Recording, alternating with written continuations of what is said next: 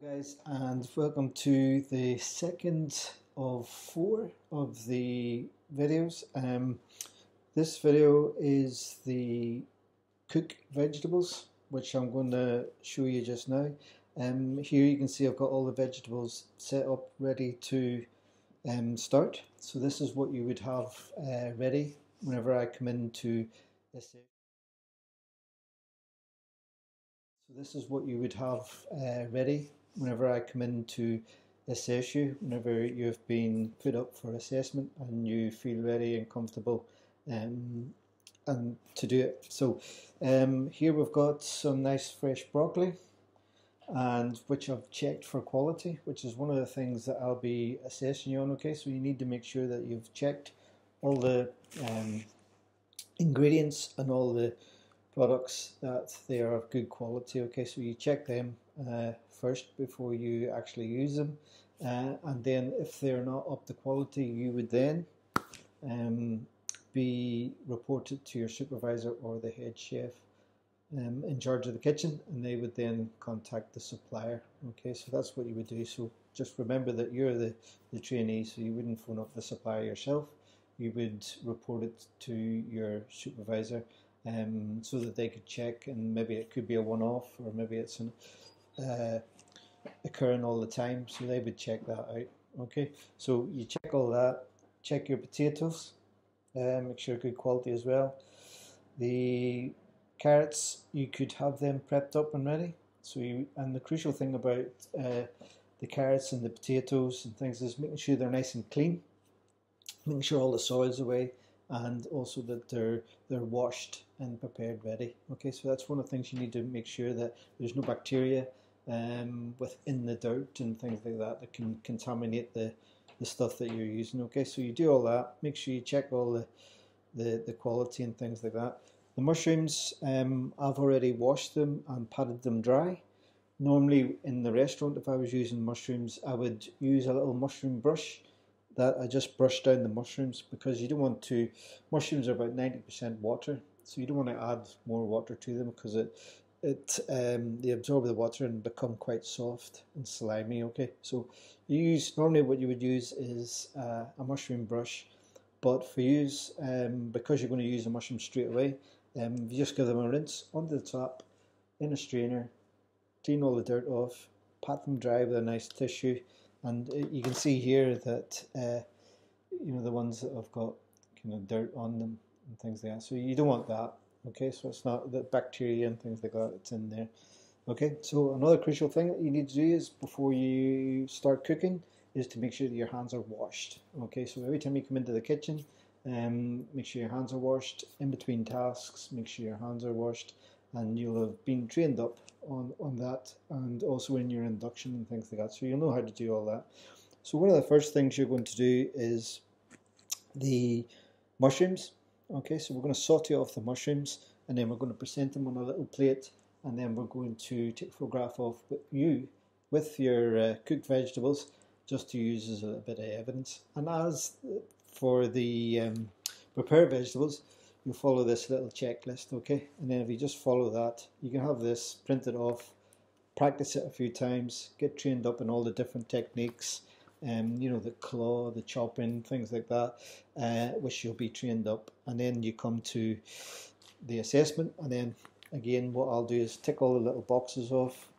I'll sign it, a representative from the kitchen will sign it, and then I'll sign it, just to make sure that I observed you doing this, and this acts like a prep sheet as well, and a kind of plan of your work. Okay, so we'll just start, and I've got my nice green chopping board which I've secured. I've got my cook's knife.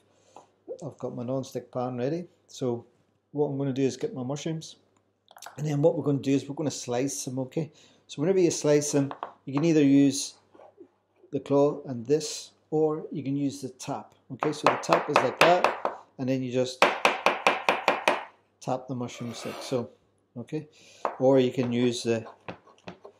But as you get more experienced and get used to using a knife and get more confident, you can use the tap. When you see me doing the kind of tap technique, I never bring the knife up here. I just have it up to there. I've still got my finger tucked in, and then I just slice like so. Okay, so we'll just quickly do the rest like that, and just get them all chopped.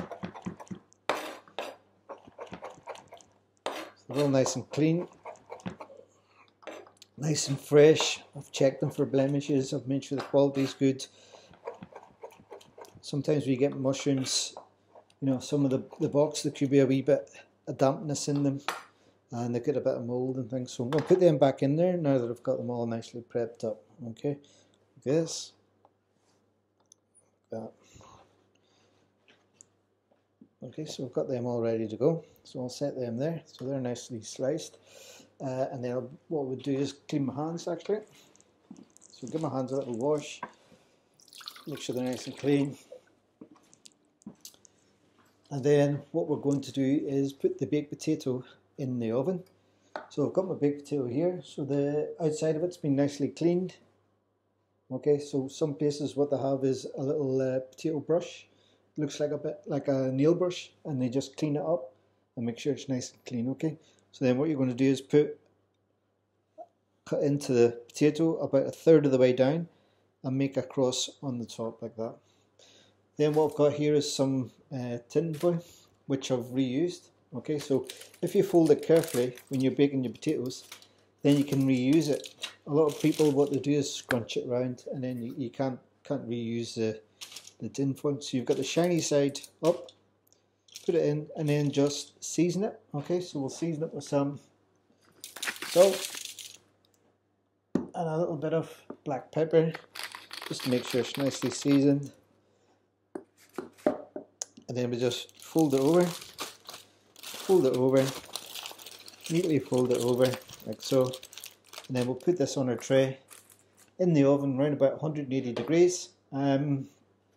Takes around about an hour, it depends on your oven. If you've got a super duper fan assisted oven, it might take slightly longer, so you get to know your own oven and know whenever it's ready. And it also depends on the size of the potato as well. If it's quite big, it'll take a wee bit longer to cook. If it's smaller, it will not take as long, so you need to keep checking it. Okay, and what you do is just kind of gently squeeze it to see if it's cooked. Okay, Ian, remember it's quite hot coming out of the oven, so you need to make sure you've got a nice oven cloth. Health and safety, you don't want to get burnt. Okay, so we'll just pop this in the oven.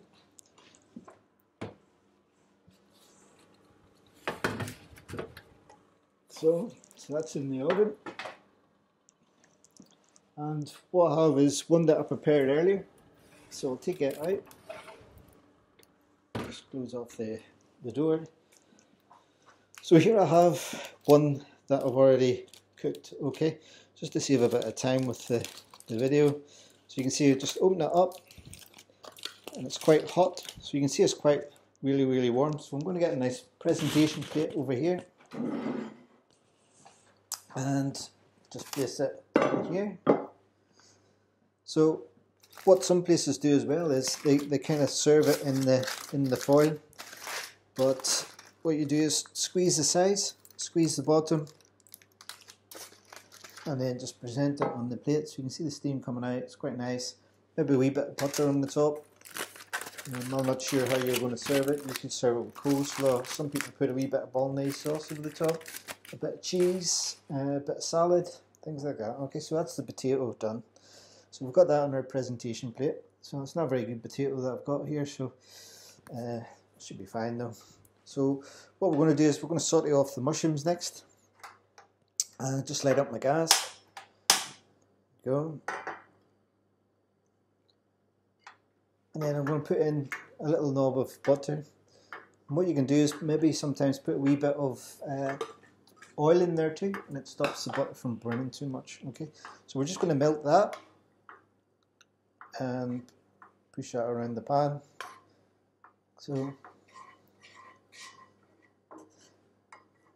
I mean, obviously you're not going to go as quick as this, especially when you're doing an assessment. Okay, so just take your time, you'll be fine. I'm kind of speeding up a wee bit because I'm just making a short video, so you can take your time. You can also stop the video at certain places and just to remind yourself. Okay. So we've got our butter nicely melting, as you can see. You can see that's all nice melty. And then what I'm going to do is just season the pan. Not too much, just a little bit of seasoning, a wee bit of pepper, like so. Not too much. You don't want the butter to start browning. Okay, so that's just quite nicely ready. Just starting to bubble, and then what I'll do is place my mushrooms in, okay? Like so. So I'll keep my bench nice and tidy, keep everything nice and clean and neat. Yep, so I've got that there. Make sure my board's nice and clean. And I'm keeping everything clean. Okay, so you can hear my potatoes, my mushrooms starting to cook. So they're cooking away. Like that.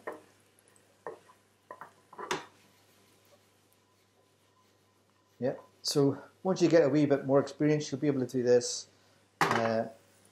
Flip the mushrooms rather than trying to turn each one over singly. Just kind of flip them like that. And as you get more used to the kitchen, you'll start to get a bit more confident that you're not going to fling the mushrooms all over the bench. So we've got them cooking away nicely. And then what we'll do is I'll just show you the peppers. So on the instructions it says diamond shapes, okay? So it's just a rough diamond shape. It doesn't have to be absolutely exact. Cut off the top, trim down the sides, take the stalk off, that. Keep this. So we're just going to trim right down, right around the outside of the seeds. A lot of chefs have got different ways of doing this. Some people, what they do is they cut this bit out and then pull the seeds out. Personally, I just do it this way. Take out the little white stalk here. Let's take that off. So, put that on our tray. So you can see I'm keeping everything nice and neat. You can hear the mushrooms cooking away nicely here. They're just starting to brown slightly, as you can see. So there's a nice colour coming on them. Yep, they're not white and anemic. Just a nice colour. And they'll look fantastic on the plate. I'm just cooking them off. Just one or two that's not cooked. Just separate them up. That's it. Perfect. So I've got my peppers ready. Take off the white. So, put them over here. And then what we're going to do is just cut it in half. Diamond shape, okay? Doesn't have to be exact, just like that.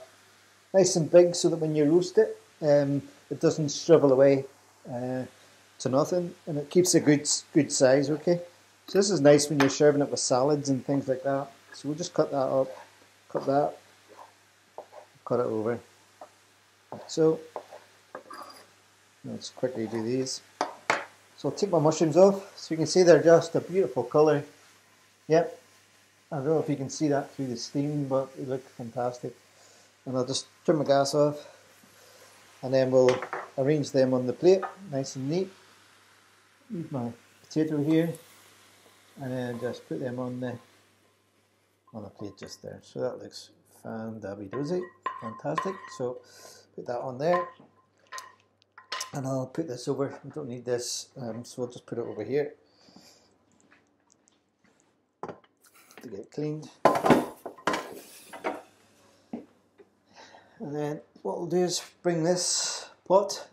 Obviously, on your cookers, they've got more rings. I've just got the one, so you would have this kind of simmering in the back, making sure it's nice and ready to blanch off your broccoli and also to cook your carrots. The carrots, if we can get this to light, yep. Don't forget, carrots grow underneath the ground, so anything that's underneath the ground, you put into a cool pot and bring them to the boil.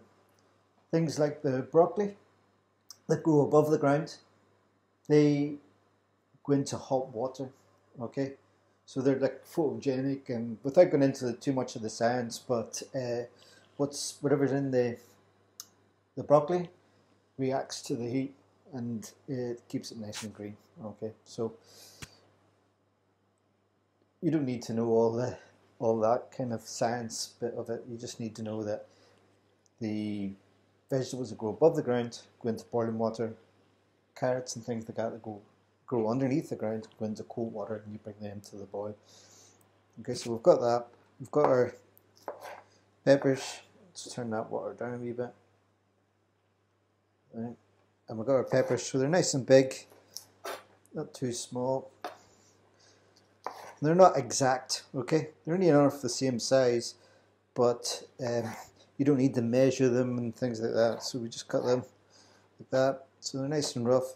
The reason why I say a diamond shape, it keeps them a nice kind of, for presentation, you know, it keeps them a nice shape. So that's what we want. So we've got our peppers sitting here, like that. And then what I'll do is I'll just get a pot of water on. And I'll use the cooker at the side. So I've got that ready to go. And here we have our tray for our peppers. So I'm just going to sprinkle them onto the tray like that. And what you can do is use a wee bit of balsamic on them. Sometimes that's what I do. I use a bit of balsamic, gives them a wee bit of flavour. A bit of salt, pepper on them, and then a little drop of oil, and then we'll just pop these in the oven. So I'll just get some oil, and then I'll just put that on the top and roast these off.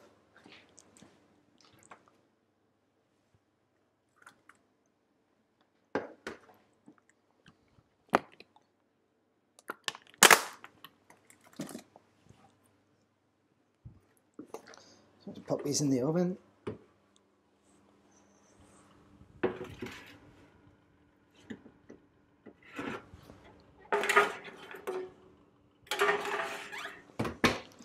So they're in cooking away. So I've got my pot on for my broccoli.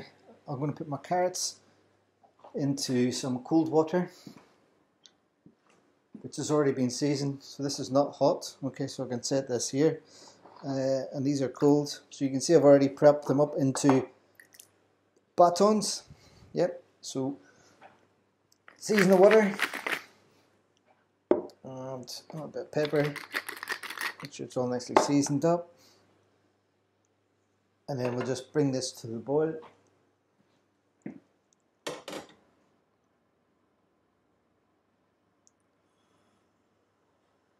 That's all cooking away, so it's getting a bit smoky in here. So we've got our broccoli, and then what I'm going to do is just take the stalks off, like so. And you want them a nice shape. We've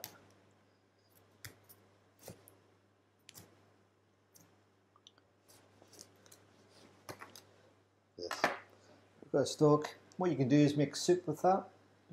Put it in along with your cauliflower leaves, you know, the green leaves in the cauliflower, make a nice soup. Got that, so we'll pop our broccoli into the nice boiling seasoned water and get that all in there, so that's nice. So we've got that in there, cooking away, that's great.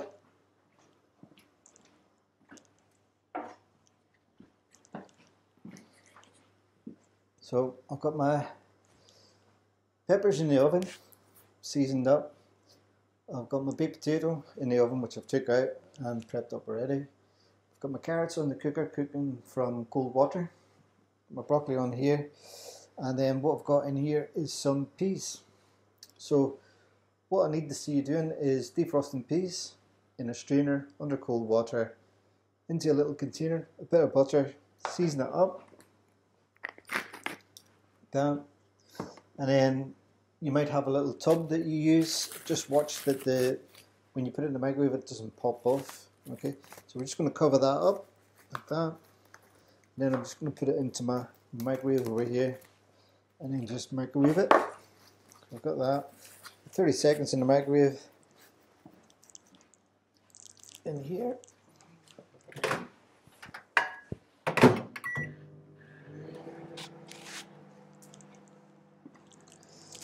and we'll just let that cook away in the microwave.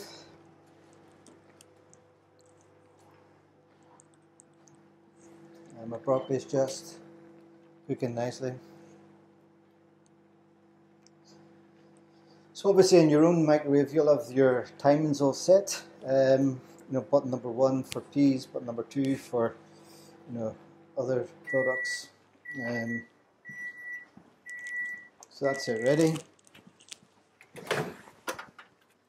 It's not quite warm enough, so I'll put it again. I'm just waiting for the butter to melt around the peas. And then what you can do is check the temperature. Temperature is not crucial with veg, but you need to make sure it's hot enough for the customer to eat. The crucial thing about veg is making sure that you wash it, you take all the outside soil off it, make sure it's stored properly, make sure you check for blemishes, things like that. So the broccoli is just cooking nicely, and then what I'll do is I'll take it over to my sink and refresh it. So it's called blanch and refresh. Okay, so you're blanching it in the hot water, and then you're refreshing it in cold water, which stops the cooking process and keeps it nice and green. Okay, so we've got our peas ready. So you can see that it's pulled the cling film in. We'll just leave these in the tray, so you can see they're nice and hot. We'll just put them in that plate, like so. So I've got my broccoli. I'll take them off and strain them. And what we'll do is blanch and refresh it in nice cold water. Take that off, and then just blanch it, refresh. Let's give it a bit of cold water around that.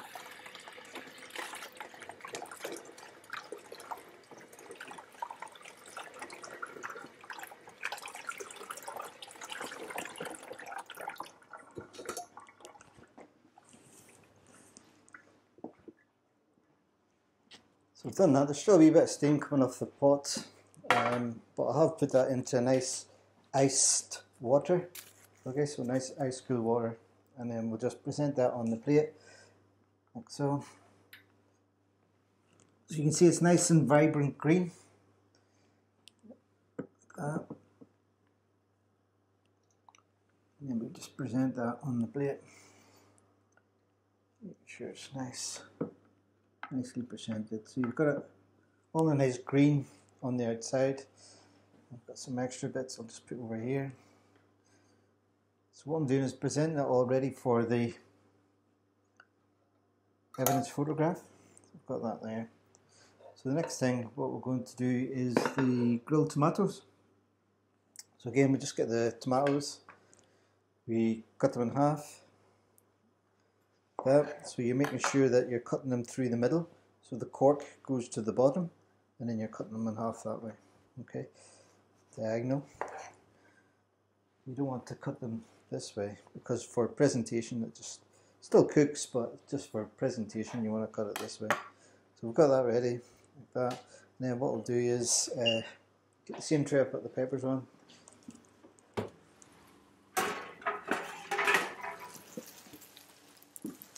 You can see my peppers are cooking nicely. So what I'm going to do is just set these under the grill with my tomatoes. Again, what you want to do is make sure you season them. A bit of salt and pepper, not too much. And then we'll just pop these under the grill and let them cook away. So my carrots have came to the boil and they've kind of cooked until they are al dente, which means with a little bit of bite in the middle. Okay, so I'll just take this strainer and use that.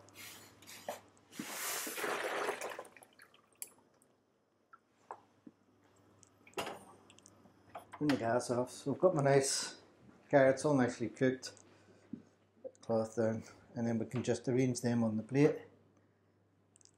We'll get all chefy. I would arrange them, make sure they're nicely presented, especially for your evidence photograph. Okay, so just present them nicely on the plate like that, like this.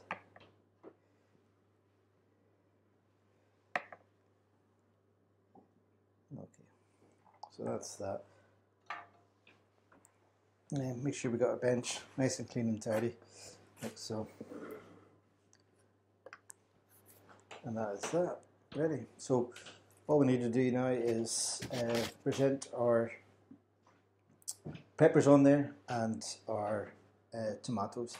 And what I'll do is I'll just grill them off, and I shall put a photograph up of how they look, and that's basically it. So remember, just take your time, same as the prepare vegetables. Make sure you train up, use all the proper techniques and things like that, and just relax. It'll be fine. Okay.